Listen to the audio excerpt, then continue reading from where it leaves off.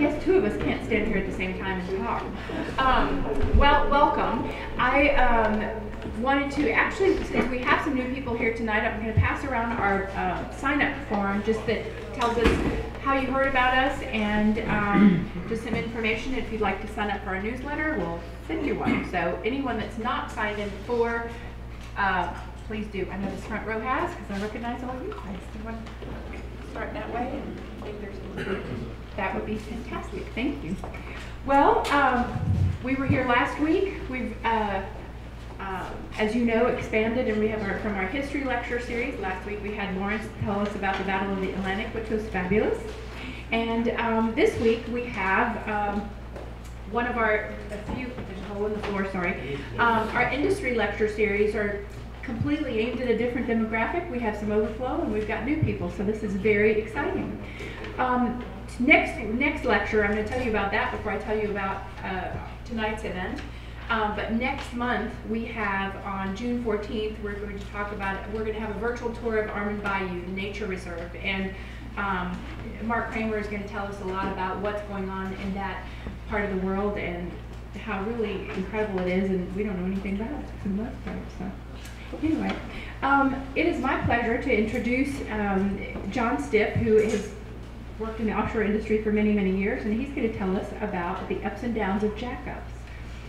And so we're not going to make any jokes about that. I'm going to let him take over and tell you exactly what it's all about. Thank you.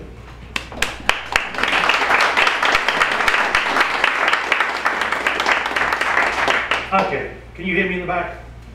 Okay. Good evening. I'm going to talk about the ups and downs of jackups. This is supposed to be an industry lecture, but it's actually going to be largely the history of jackups, because that's the side of it that I know best. And I thought I'd start on a good upbeat note with a photograph of the stacked rigs in Sabine Pass in 1986, and a nice sort of metaphorical downturn in the industry. Here we have, it's about 30 rigs stacked in Sabine Pass at the time, and I suppose that the upside of that is that we overcame that one, so maybe we'll overcome this one. I didn't really know what the audience was going to be like tonight.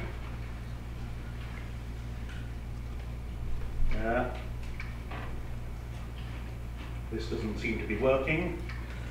I'm not advancing. Lauren. Lauren. Emma. Or Emma.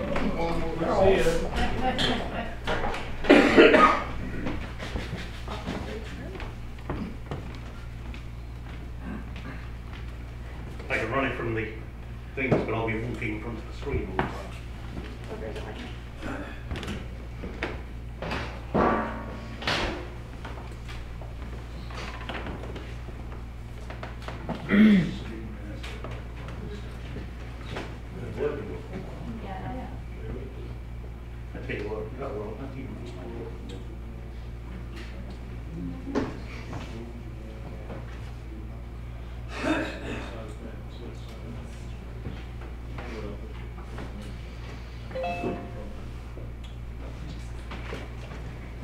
Sorry for the technical difficulties. Our normal person isn't here. We try our best. Can we even do it from He here? hasn't seen every time he's You should be able to. Yeah, it's not. That's not good. You might actually look at the computer. Page down that one? I tried page down, it's not working. Anyway, I'll give, well, There you go. well, oh, okay. Go Emma. What is a jackup? Well, I use the expression at the top, a mobile offshore drilling unit. They're not necessarily drilling, but they're mobile. They're definitely mobile. The expression MODU is used frequently in the industry. I suppose the important thing about jackups is that they move around. They're capable of being moved from location to location to fulfill their purpose. And I'll just briefly go through that, how they do that in the next slide. They're pretty much self-contained units. They're like a small town. They have 100, 200 people on board. This one would have had maybe 80 people on board.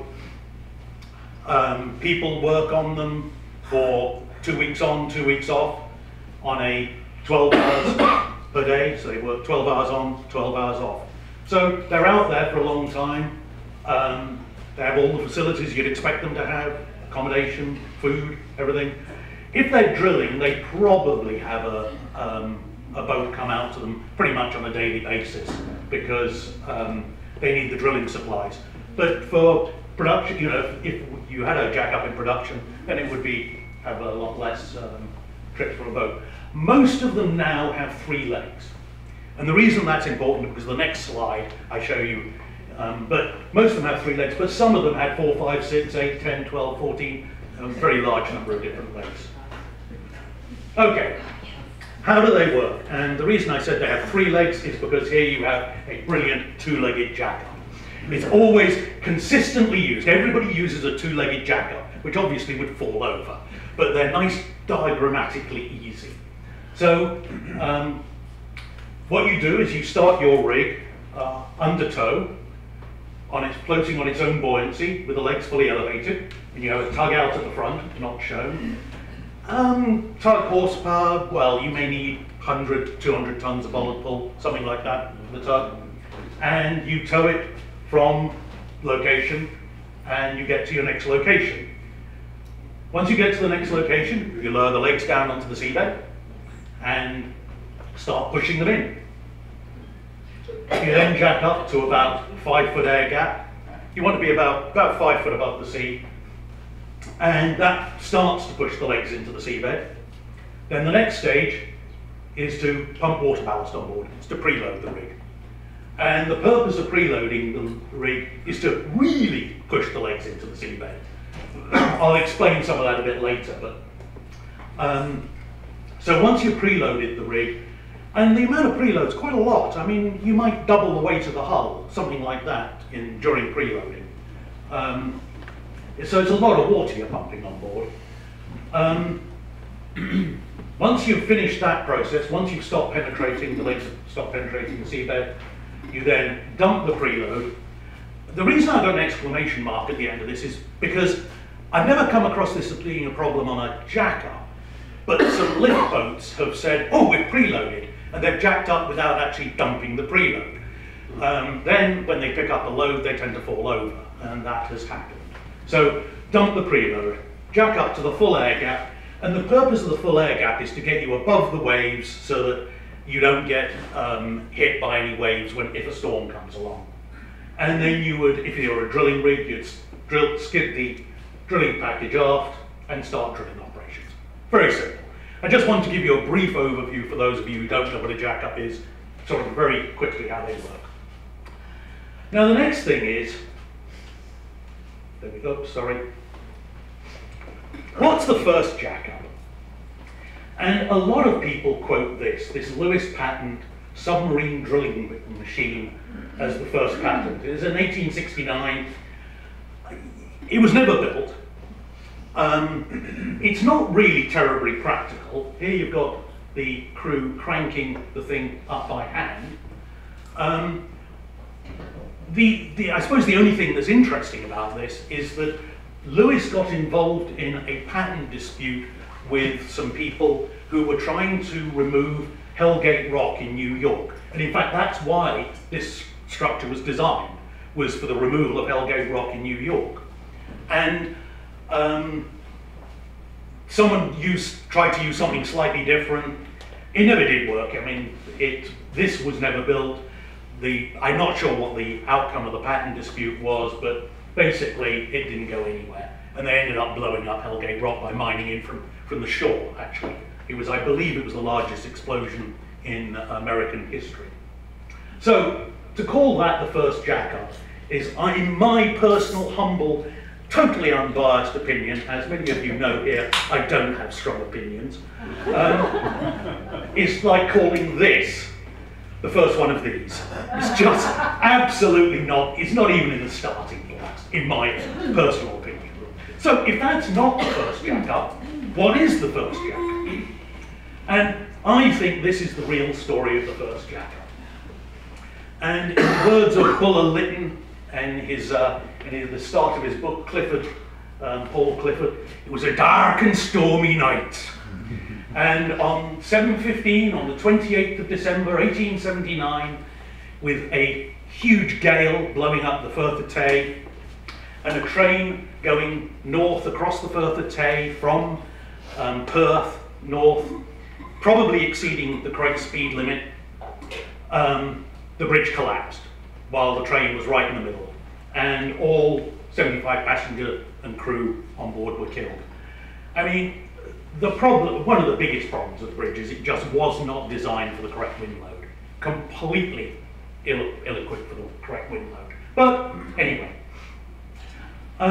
just as a very short aside, I think that this quote, in true Scottish fashion, from the Perth Courier the next day, is, "Of the ill-fated passengers so suddenly summoned away from time, 10 we understand were from Perth, and of these, 8 were supplied with return tickets." So,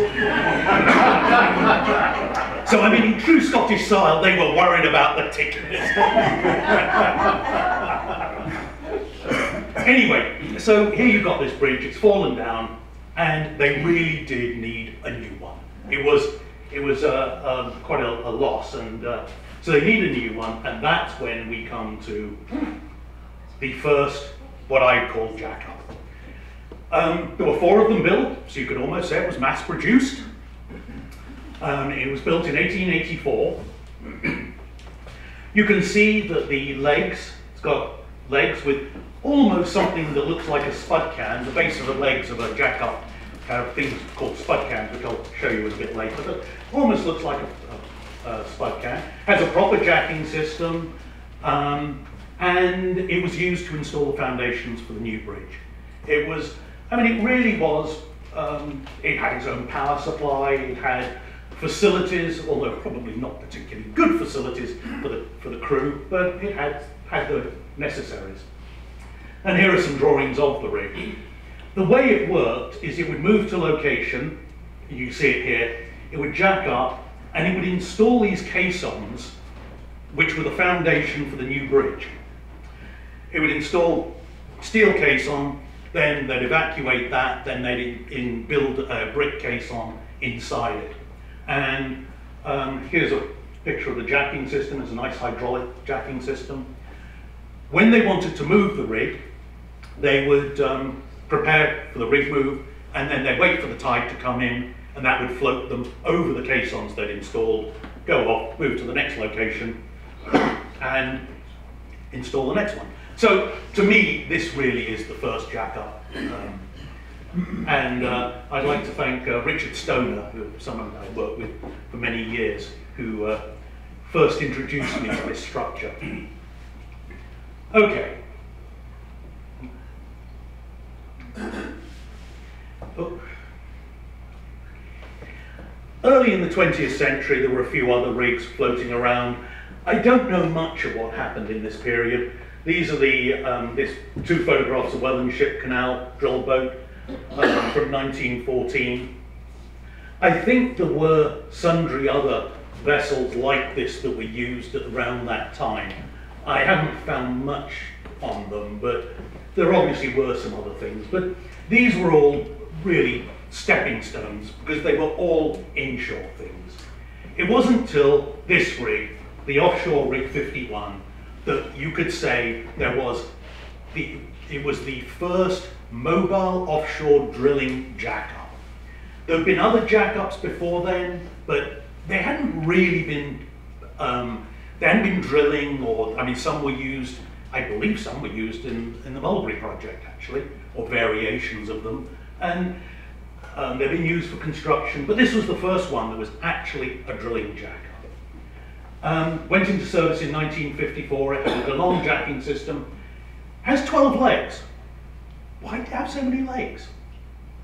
And in order to really understand why it had so many legs, you've got to understand the jacking system. And this, now, my poor son decided he wasn't going to come tonight. So, unfortunately, that gives me carte blanche to be cruel, but I don't think I'll try not to. This is a photograph of my son imitating a jacking system. And it has all the requisite parts. Well, you've got the leg, this is the pole. You've got the upper leg clamps, which is basically a strop. You've got the lower leg clamps, which are the things on his feet. And you've got the jacking motors, which are his legs. So basically, that is how the DeLong jacking system worked. You would move the upper clamp up, you tie it off, so you could support yourself on that. You move your feet up, dunk, dunk, then you'd straighten your legs. Then the next, you'd move the clamp up. Very simple process.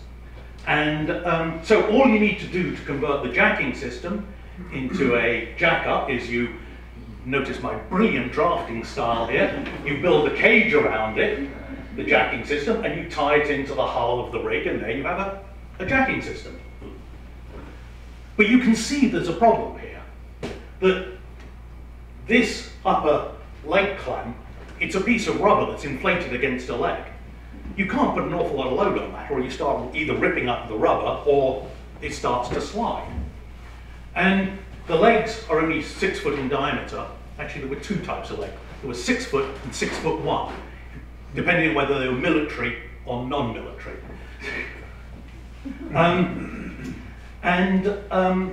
So it's you need an awful lot of legs in order to lift the weight. That was the big problem, was lifting the weight. When I first came across this, I thought the legs were for structural purposes, to make the rig stronger. No, it was to get the weight up there. Here it is, and this is a slightly odd photograph, but the importance of this photograph is that it shows this jacking system next to this jacking system to make sure that they are the same. So here you've got the upper clamps, you've got the lower clamps. Here is my beautifully drawn cage that fits around. The green part is the jacking system itself. The cage is tied to the rig and is the case that surrounds it, that holds it in place. And you can see that actually the jacking system is up at the top, so that the hull, which is supported through these rusty bits, is actually hanging off the leg. And so there it is, and it's basically exactly the same as that there. The reason the rig's at an angle is because it had a punch through, and I might get into that later. But it was a very, very simple jacking system. Okay, this is another type of early rig. This is the Bethlehem Mr. Gus. It was the first Bethlehem rig built. It was delivered in 1954. It was built in Beaumont. What's particularly interesting about this rig is that it doesn't have a buoyant upper hull. It wasn't actually towed on its upper hull. If you remember the first slide where I showed moving the jack up, it's supported on its hull. It's floating on its hull. This one didn't. And it was a distinctly odd design. So here you have it under tow, and you've got a mat down here. You've got this bracing in between the legs, and then you've got the upper hull being towed by barge. So what it would do is, when it got to location, it would lower 4 of the legs down through the mat while it was afloat, and those would go down to the seabed. They would give the rig the stability it needed. They would then ballast the mat, or very carefully ballast the mat, and jack it down to the seabed. Once it was on the seabed, you then had the stability to actually jack the hull up to the required air gap. It strikes me as being an unbelievably complicated system, and I never did quite work out why it was so complicated. But it was reasonably successful for a time. But in 1957, when it was coming off location, it started to tilt, and they tried to correct it, and basically they never really recovered. So it capsized. That brings us to what I consider the first modern jack-up, which is R.G. Letourneau's hull number 1, the Scorpion. It was built in 1955, and it was built for Zapata. In fact, George H.W. Bush was a contractor on it. What's interesting about it was that Zapata took almost no risk in buying this rig. I think the price was $3 million, and it was sale or return. So if you didn't like it, R.G. Letourneau, who was had a very high opinion of himself. I think he deserved it, but he had a very high opinion of himself. So, okay, you don't want it, I'll take it back. I'll find someone else who does want it. And actually, the rig was incredibly successful. What makes this, though, a modern jack-up is it's got 3 legs, not large numbers of legs. Each leg has got 3 cords, and it's got interbracing between the legs.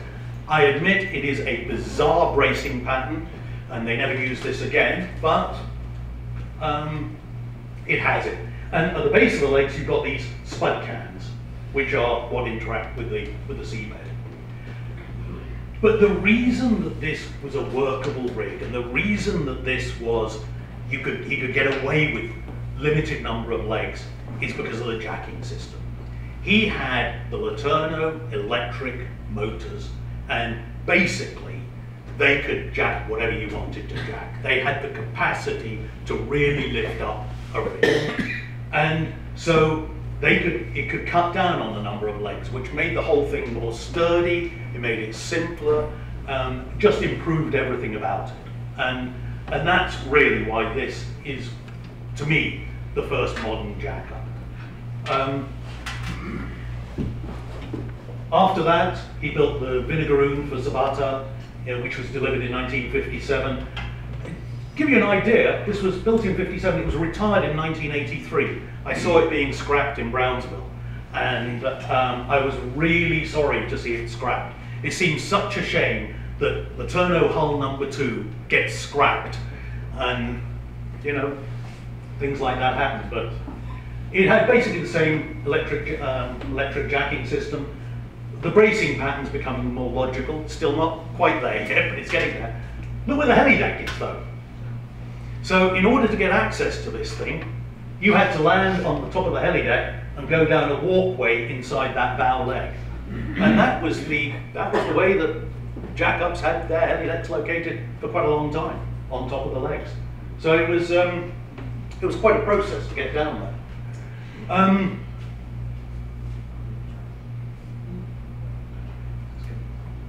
go to.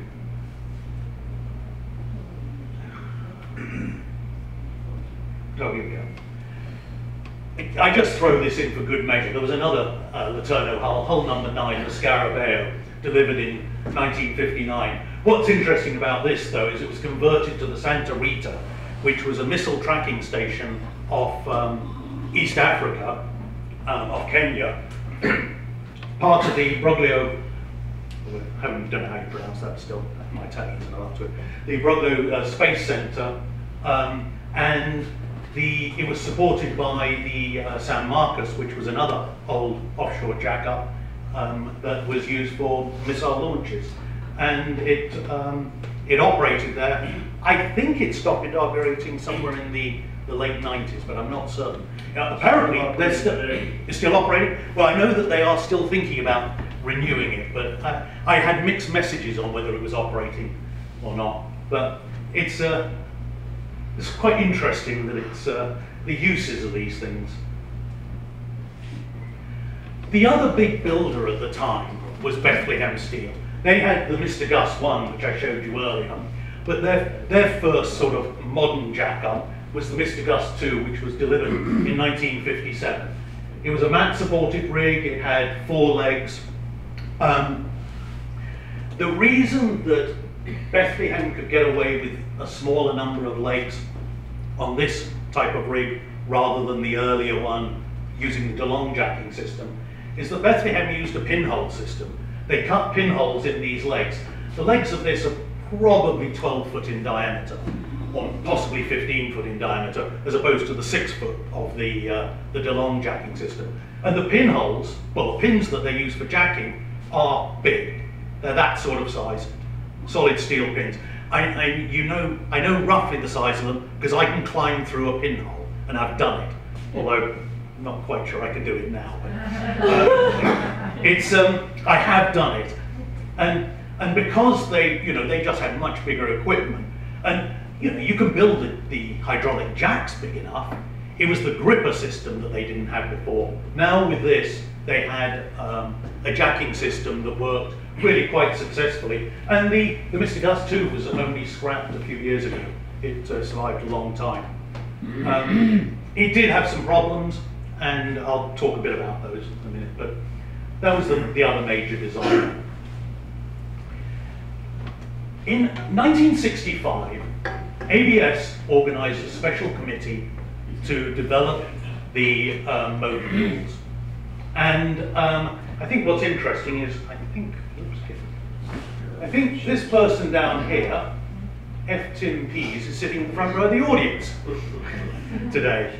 Nobody else on that list is here, but what's important about this though, and I think this really is important, the letter says, it would be our purpose to make these rules sound and practical without making them restricted for future development. People wanted rules to help them organize what they needed to do. What they were doing before that was sort of shoehorning the rig designs into other class rules, things like the steel vessel rules or barge rules or whatever it was. And the idea of actually developing some rules specifically for mobile offshore drilling units was, I think, reasonably well accepted. I will take comment if that's not true, Tim. But anyway, so they were written by experts from the industry and were published in 1968.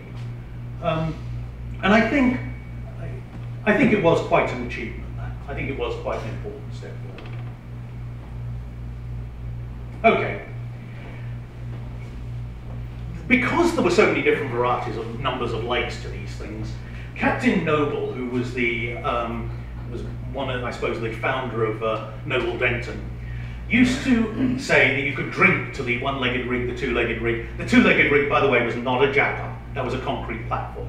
But I always heard that they could get up to about the 13th legged rig. Now, what I'm not sure about is whether there is a 13-legged rig, or whether by the time you've had 12 drinks getting there, you couldn't even think about a 12 or 13-legged rig. So I'm not quite certain about that. But there certainly were some odd ones. I mean, the Ile de France has 5 legs. It's interesting, this concept of having more legs, because more legs means it's stronger. But more legs also means you're attracting more load. So you've got a trade-off. And people didn't necessarily know which was the way to go at the time. Anyway. Now, this is a slightly odd collection of photographs here, but one of the things you want to do with a jack-up is to do work over. You want to be able to drill over a platform in the relatively shallow water. People put in fixed platforms, they drill the wells, they put the platforms in, but then as the wells get old, they need to be repaired, or they might want to drill new wells. So here's a platform, here's a Bethlehem rig, but the problem is that, and that's why this photograph on the right is actually useful, because it shows there is the slot in the hull of the jack-up, and here is a slot in the mat. And so what you have to do in order to fit this rig, well, that one you're not going to fit around anything, but that's beside the point. In order to fit the equivalent of that rig around this jacket here, this platform, you have to bring it up pretty bloody carefully and fit that jacket into the slot in this rig. Now, people worked it, it could be done, but it was a tricky maneuver, and it meant that, you know, if you did things incorrectly, you could actually quite easily damage either the jacket or the jack-up. So what people then devised is really the next fairly major development is the cantilever. And here you have a Laterno 116 class rig with the C at the end is for cantilever. And it's showing that you can basically, you bring the rig up to against the platform, you can jack it up. You don't have to fit it around the platform at all. You just bring it up and then you can skid the cantilever out over the platform. This was, in fact, it's interesting, this is probably the most successful class of rig ever built, the Laterno 116C.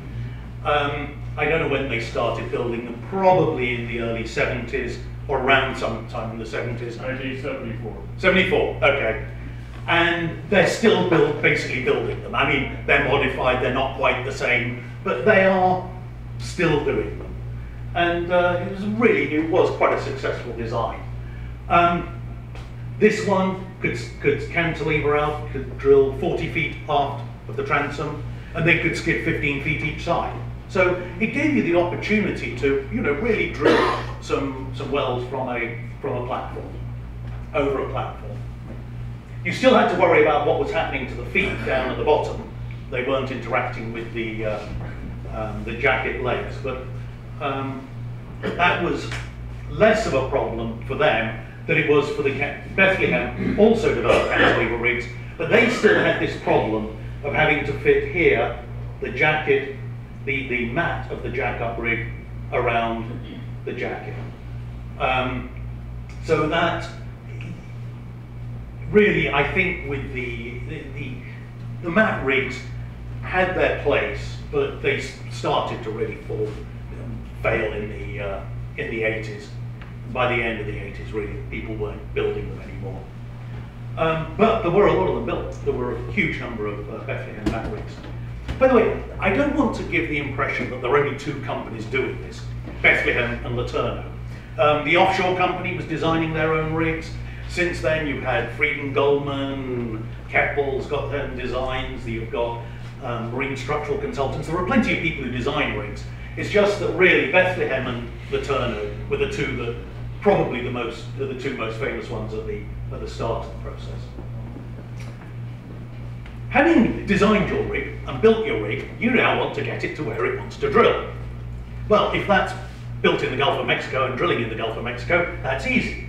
But if you want to take it across the Atlantic to somewhere else, you've got to tow it there.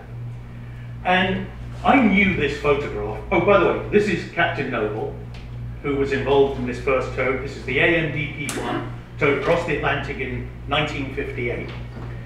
What I hadn't realized until I was putting this slide together was that the depth of the hull on this rig is only 10 feet and it has a 5-foot draft. That means it's got 5 foot of freeboard being towed across the Atlantic. That's not a lot of freeboard. By comparison, a 116 has a 26-foot deep hull and a 16-foot draft. So it's got 10 foot of freeboard. And being on one of those when it's rough, you see green water on the deck. So it was quite a thing. What's interesting though is that the criteria that Captain Noble set up for the tow of this pretty much remains intact today. I mean, it's pretty much what was set up back in those days. These are some photographs of the tow. The one thing I would like to bring out is here these leg stays. It was thought that if you stay the legs, you'll actually help reduce the loads in the leg. Brilliant idea in one direction. Really bad idea in the other direction. So if your leg is trying to fall overboard, great, it gets stayed and it gets held back. But when the rig rolls in the other direction, not only do you have the rig rolling it back and pulling it backward, you've also got the stay pulling it backwards, plus a good bit of dynamics thrown in for good measure. So I think that the stays, I don't know how long they lasted being used, but they lasted longer than they should have done, I think.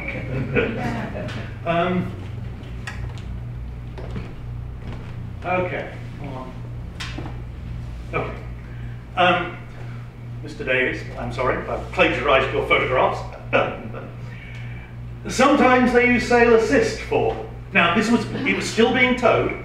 This is not sailing by its own power, but it was being towed, and this is the Charles Rowan in 1981.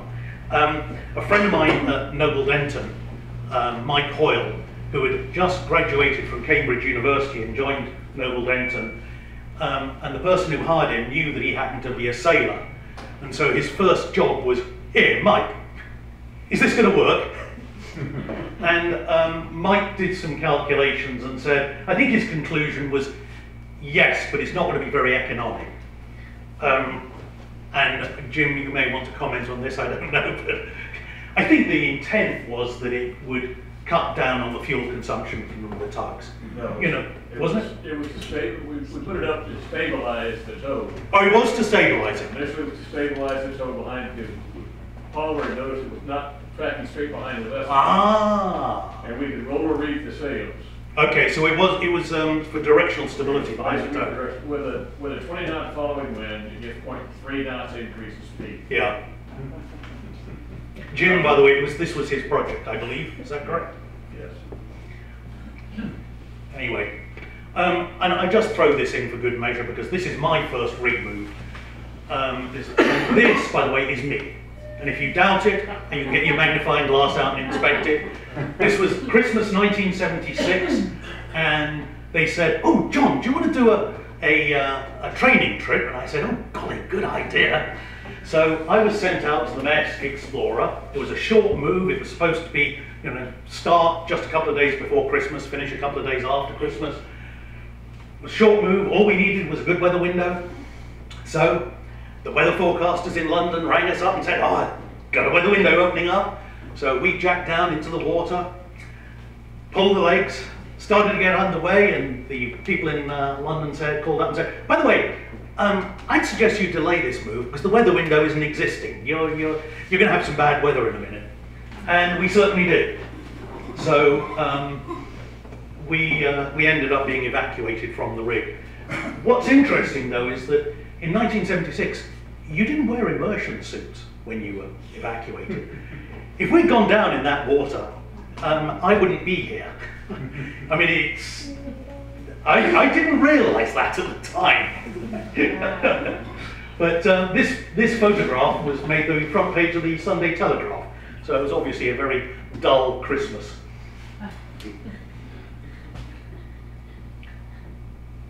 Okay. Tows weren't always very successful. This is the tow of the Dan Prince across the Gulf of Alaska. It set out in 1980. It was a manned tow. Who would tow a rig across the Gulf of Alaska in winter, in December? It's just not one of the brightest things to do.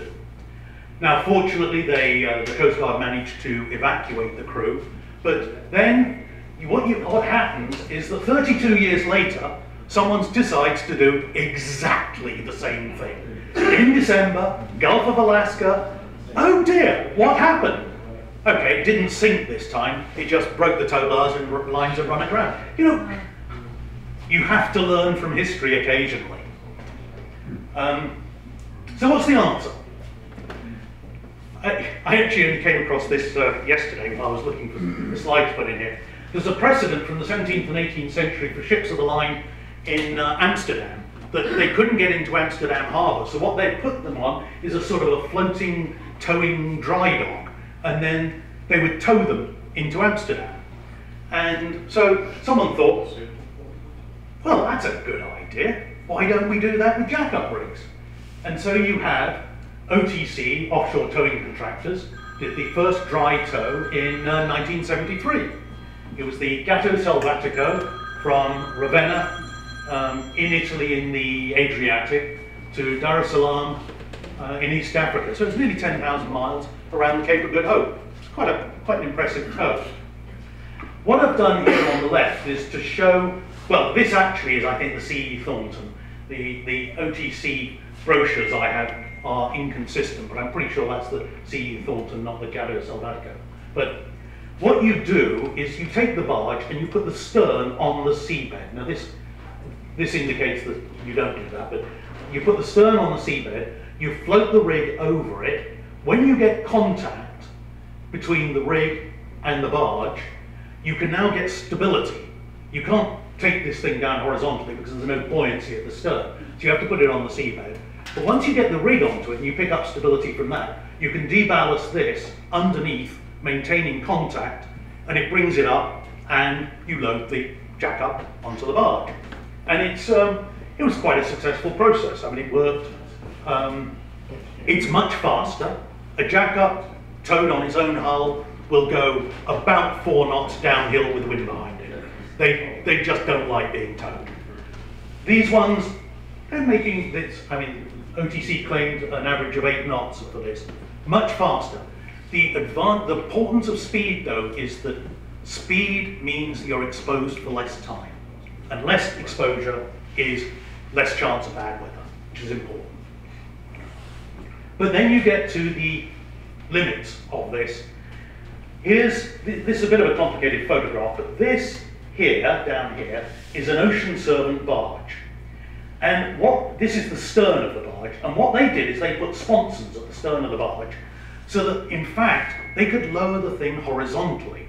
Now they didn't have to put the stern of the barge on the seabed, they could lower it horizontally, you could float the rig over it, and deballast it, pick it up. Works very well, but if you look at this particular rig had a massive spud can below the hull. And so, and this is actually Colin Davey demonstrating his immense strength trying to lift it into place.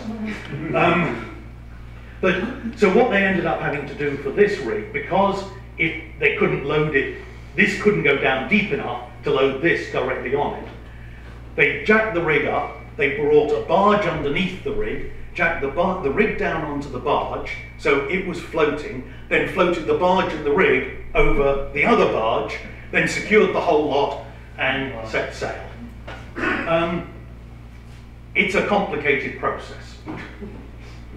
So really, this is where you go next. These are the semi-submersible, self-propelled ships. You don't have a tow wire to break. I mean, the problem with any tow is the tow wire. If you're close to shore and your tow wire breaks, you're likely to have your cargo running around. If you're at sea and you have your tow line break, you'll probably turn beam onto the seas and you start rolling really, really badly, which isn't good for the cargo. To give you some perspective, this rig's got 410 foot of leg, and it's probably a little longer than the ship. So it's a relatively small ship. This is the Tern class. It's a Swan class. It's the Divvy Tern. They've since been bought by Dockwise, and they're the Dockwise ships. But the point about them is that they're much better shape. They're a real ship-shaped vessel. They can maneuver, they can move, they can avoid bad weather, they can do the things that a ship can do, which a barge tow really couldn't do by itself. So that's the start of these, and since then they've just got bigger and bigger. This is the Super Servant, Weissmuller Super Servant, with a Bethlehem rig on it, which is 140 meters long. The next step was the Mighty Servant, which this one was extended to 190 meters, the Mighty Servant 1. It was actually shorter than that. And fairly recently, you've now got the Vanguard, the Dockwise Vanguard, which really it's nearly twice as long as this. It's 275 and this is 140, so it's nearly twice as long. And this is it didn't actually transport the Costa Concordia, but it was a plan. It had been part of the original salvage plan that it would transport it. So, it gives you an idea of the size of this vessel by comparison to a pretty large cruise ship. Anyway, okay. I thought I'd just give you a little bit of an introduction to the forces on a jack-up. This helps explain why you have to preload them. So here you've got your nice two-legged jack-up, always the two-legged jack-up, and you've got wind force here, and you've got the wave and current force here, and my beautifully drawn sea state, and you will notice that the hull is above the top of the waves. This is exactly as you want it, because if the hull is not above the top of the waves, the wave load increases enormously, and things start to go bad very quickly. But if you can imagine this, you've got this wind force here, wave and current force. What that ends up producing is a large overturning moment on the structure. So this overturning moment is resisted mainly by foundation reactions. And people are going to say I've drawn the arrows the wrong way. But what happens is, under this overturning moment, the load increases in this leeward leg and decreases in the windward leg. Now, if you jacked up on location and you hadn't preloaded, when the storm came along and you saw this increase in leg load, the rig would take on additional penetration and potentially lead to collapse. So that's why you preload the rig, and it really is a very, very important step. And indeed, a lot of the early rigs, the limitation on many of the early rigs was their preload capacity. They just didn't have enough preload capacity for the storms. And it can be argued that probably the most common cause of jack-up failure in storms is due to foundation failure. So I thought I'd just quickly go through the concept of a punch-through. If you look at this side over here, it doesn't matter that you can't read it. What's important is it's nice soils. This is nice stuff. So you have depth below the seabed down here and bearing capacity along here. So when you first put your jack up onto location, if you've got this nice soils, your spud can, your leg goes down and it penetrates to here. And then you put a bit more load on it and with preload and it comes down to here. But even if this load here is exceeded in a storm, all that's going to happen is it's going to go down a little more. It's not going to go down very much more. So you've got a good foundation. That's a nice foundation. This side over here is a potential punch-through location. There are masses of causes or potential causes for punch-throughs. This is probably the most obvious example, which is why I use it. What you've got is you've got a soft layer up here in the soils. You've then got a hard layer, and you've got another soft layer. Now, if the soft layer is very thin, what happens is the rig comes on and it just jacks up and the leg goes straight away through the soft layer. If the soft layer is quite thick, the rig comes on, it puts its foot down, the bearing capacity point and the load it's got comes down to this penetration. It then starts to take on preload. Well, at some point it reaches this point here. Now, there, you can see what's happening is the capacity, the strength of the soils is plummeting backwards. So if you go from there to there, beyond it, your leg goes from here down to there, very suddenly. It's not nice. It's not a nice thing to happen. As I say, there are lots of other causes for punch-through, but that's probably the most classic example of a punch-through. And the results can be quite nasty. This is the Rio Colorado one off Tierra del Fuego in San Sebastian Bay. What's remarkable about this rig is that the legs were incredibly sturdy. I won't say it was an efficiently designed rig, but the legs were strong and it suffered almost no damage, but had a very severe punch through. Here's a lift boat. I'd mentioned lift boats earlier. It's a lift boat which had a punch through in the Gulf of Mexico. I think it later capsized. And here's one, the Perenegro 6 in 2013 off the Congo River. It punched through and basically slowly collapsed afterwards. Punch through is probably the largest operational loss of rigs now, is due to punch through. And it's very, very important you get good soils data before you put a rig on location. It's really important. Of course, people still don't do it necessarily, but it is really important.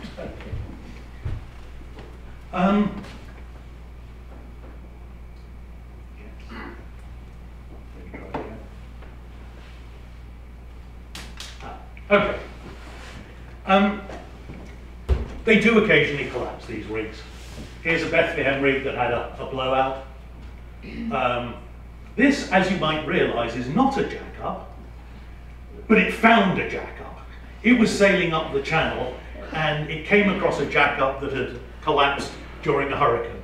And it didn't know it was there. Neither did anybody else. They'd been looking for it for months. In fact, they'd only just given up looking for it.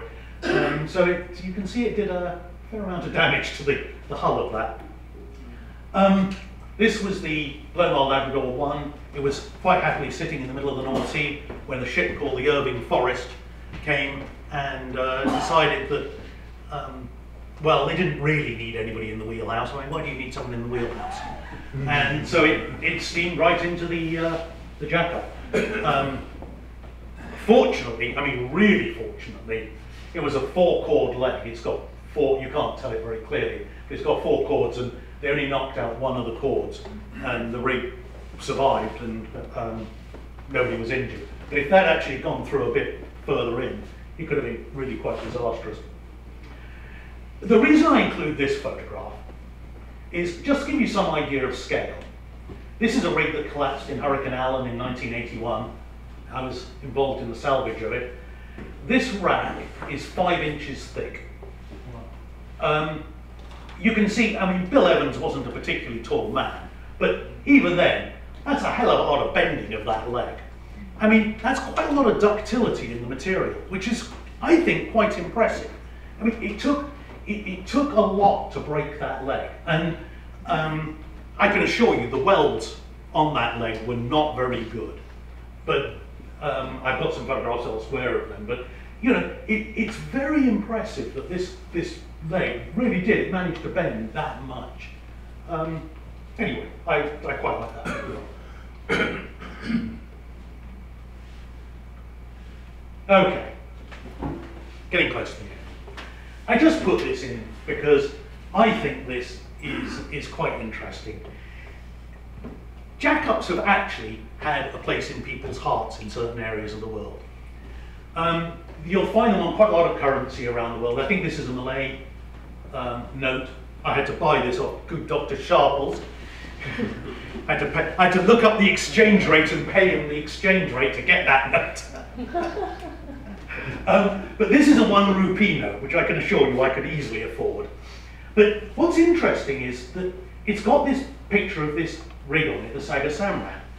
And this is a comparable picture of a similar rig, the Offshore Mercury, which is one from Tim Pease's company. Now, the reason that the Indians were so pleased with this rig is they were looking for oil in the 70s and they couldn't find it. People have been looking offshore India, nobody was finding any oil. They bought this rig, they took it out, and the first well it drilled, it hit, and it had produced oil. So it became almost a folk hero in the Indian culture. Hence, it was put onto their 1 rupee note and a 1 rupee coin and all these things. So, very nice. That was in about 76. In 96, I went out to do some work on the Saga Samrat and to advise on some repairs that they wanted made. And one of the things they asked me is, can they cut off these, what are called king posts? Now, if you look at this profile of this rig, you can't see them too well on the note. If you look at the profile of this rig, they're very characteristic. I mean, they stand out as, you know, these are part of the rig. And anyway, I looked at these king posts. What they're used for is for removing top sections of leg for towage. The Saga Samrat was never going to go anywhere again. It wasn't going to go on any long towage. So I said, of course you can remove them. I mean, they're rusty. If you tried to use them, they'd probably break and kill someone. They're completely rusted in place. And I also knew that the rig, whenever it went under tow, or actually it went self-propelled, but slightly, whenever it went into the water, you'd never see the load line because it was so overweight. So, you know, taking the king post off was some way of reducing the weight. I put this in my report, and it was about 6 months later I thought, you know, I was talking to someone about the job and I said, why the hell were they worried about taking the king posts off? And suddenly it occurred to me, this is an iconic rig. You can't change its profile. They just needed an external consultant to say, take the damn things off. But nobody was prepared to do it in India. So, anyway. And finally, these aren't really jack-ups, but they are a couple of my favourite rigs. Really are. This one on the left is absolutely my favourite rig. I think this is the Transocean 3. There were two of them built. There was the Transocean 3, the Transworld 61. They are semi-submersibles. They're not jack-ups. But the legs have jacks on them, so you can jack them down. And so what you do is you tow the rig in this configuration here to location, and then you ballast these footings here down in deep water, not in shallow water. This isn't to sit on the seabed or anything. You ballast these down until the tops here are at the top of the upper guide, and then you deballast everything so that the whole thing sits on the columns, and it floats on the columns, and you have a mooring system, and it acts as a semi-submersible. I was so impressed with this that one of my cardboard cutout Christmas card models was of the Transworld 61, and this is a photograph of the model that I made of it. It's just a delightful design of rig. Transworld did a number of these. They did a lot of individual rigs. I mean, I think they were great imagination. None of them really worked very well, but gorgeous imagination.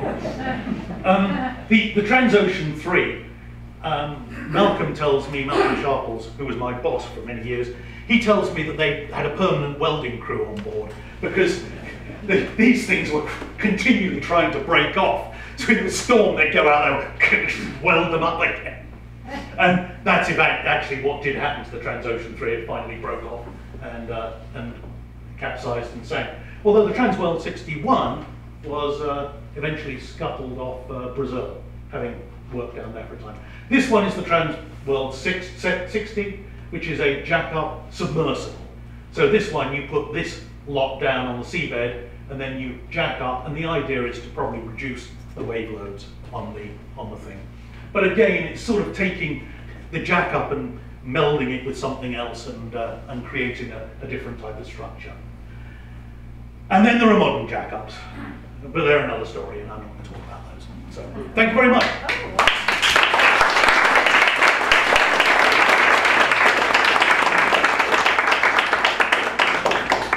Any questions except from the peanut gallery? I can see them sitting in the back there. You obviously had a lot to do with rigs. In what particular specific capacity were you involved with jack-ups? Mainly analysing them for use on location and for towage. Which is interesting because the purpose of the jack-up is to drill a hole in the ground. And it's very easy for me to forget its purpose is to drill a hole in the ground, because all I did was look at them for towage and for operations. But yes, it was the structural strength. Yep.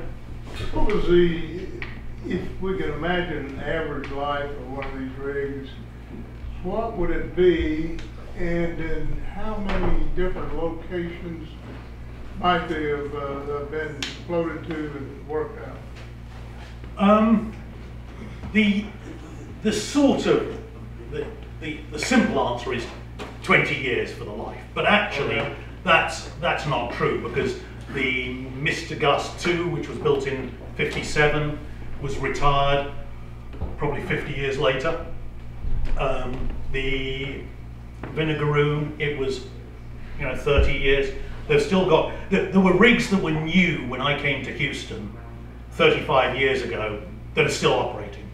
So some of them are being scrapped, but it's remarkable. You can replace a lot of steel in these things. Someone used to tell me that the biggest problem with them is they become technically obsolete. You can't get parts for the drilling system, you can't get parts for cranes, you can't get parts for any of the electronics, and really the systems get out of date. How many different locations might one have?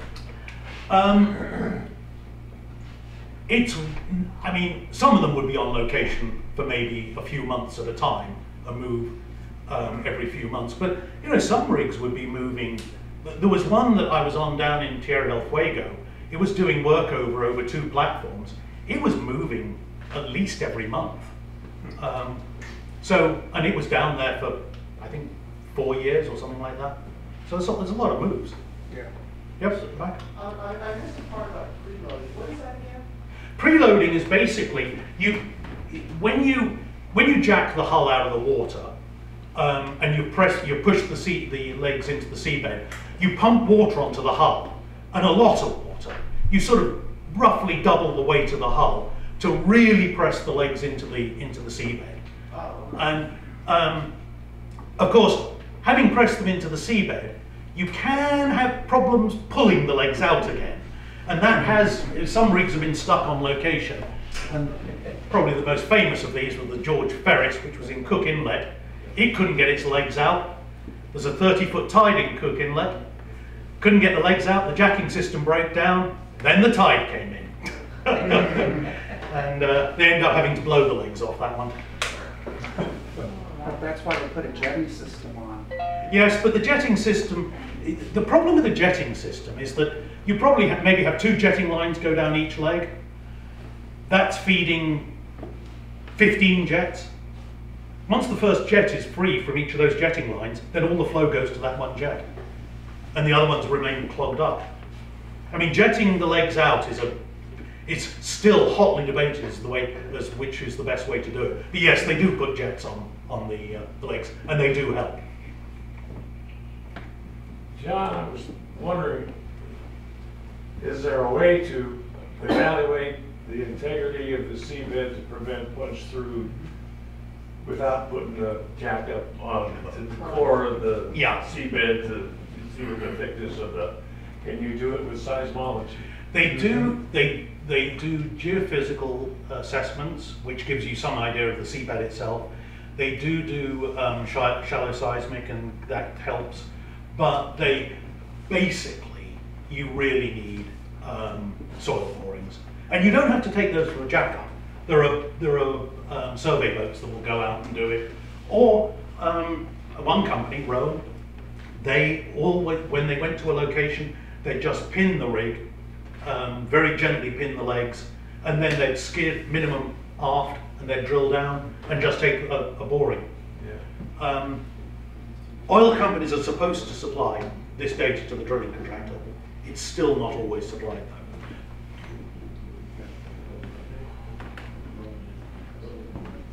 Yep. What future do you see for jackups?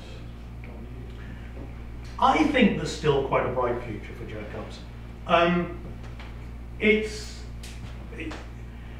I don't know. I mean, I haven't kept up that much with the wells and the well technology, but you know, I think that there are still wells out there to be drilled. There's still work over to be done. There's still some very deep wells, I think, that need to be drilled in relatively shallow water, and some of those jackups will be used. There are still a lot of jackups out there, and they still have contracts, and they're still being used.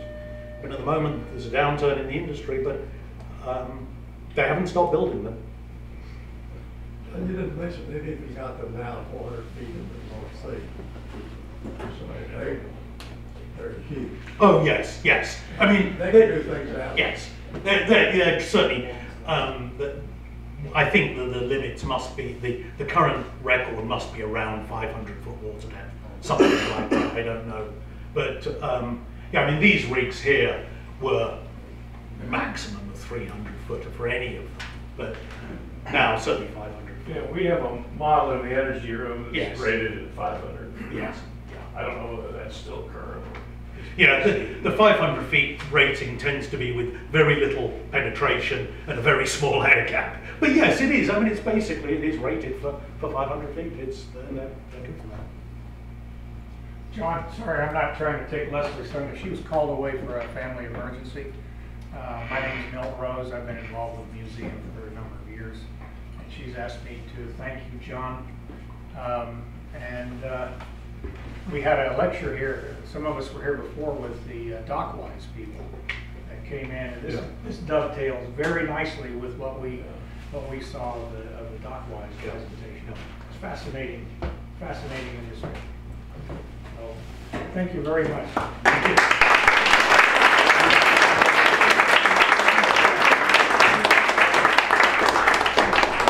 Gave you a very small token of our appreciation.